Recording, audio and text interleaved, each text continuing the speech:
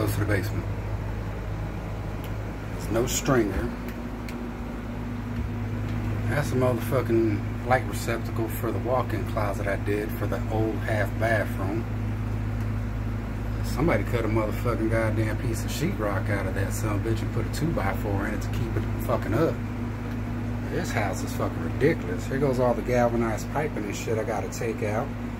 But I can't take it out right now because I have a hole in the motherfucking roof.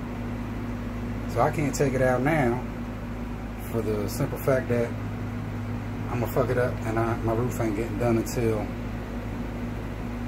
Shit, roof ain't getting done until middle of August? Late August, almost September. I think I cut off more than I could chew too early. Fuck it.